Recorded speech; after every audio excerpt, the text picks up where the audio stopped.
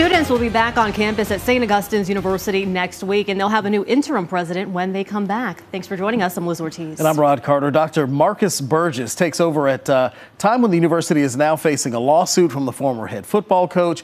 They're facing an EEOC complaint from the former president who was fired recently. Today, he told me he is focused on making sure the university, though, is successful.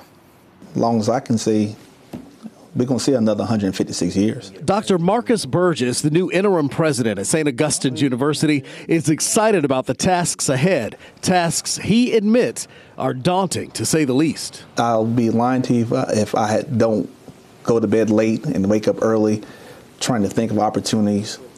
And there are tremendous opportunities right now. When I sat with him one-on-one, I asked him first off about two big issues the university is facing. The first, an EEOC complaint from recently fired President Dr. Christine McPhail claiming discrimination, including race and gender bias, by the Board of Trustees. The other is from fired head football coach Howard Feggins, who claims the university irreparably tarnished his coaching career and two employees created an environment of fear and intimidation. What can you tell us about the complaint and the lawsuit that the university is facing? Where do we stand on those things? Right now, I wish I can tell you more, but that, our legal team has advised us that, they are taking care of that. So we have no comments for that at this time. Another major challenge confronting Dr. Burgess and the university is accreditation. In December, the Southern Association of Colleges and Schools Commission on Colleges issued this letter saying on December 3rd, 2023, their Board of Trustees voted to remove St. Augustine's University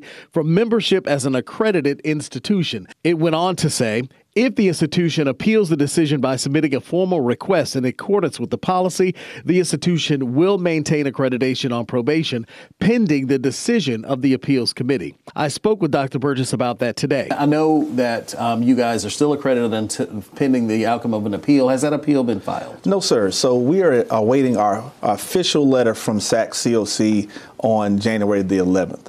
At that time, we will begin the appeal process. Actually, this afternoon, we will begin the appeal process. We have members of our team that we're gathering to go ahead and get our notes together to get a quick and adequate response.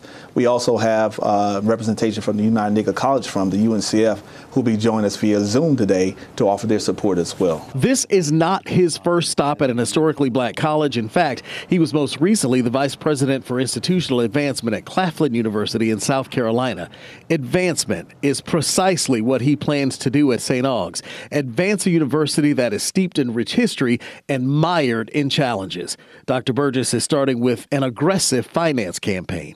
Of all the things that, in these current times have gone wrong at this institution, it's put it's put a damper on us being able to do the job that we need to do for the students and for the faculty and staff. So this Falcon Pride Initiative is going to help us raise the money to be able to do the things that we need to do to remain successful. And once the university receives the official accreditation letter, they have 10 days to appeal, not 10 business days, but 10 days total. Throughout that appeal process, they will remain accredited. By the way, I did ask Dr. Burgess about his potential for becoming the president permanently, and he told me he is definitely interested in the job.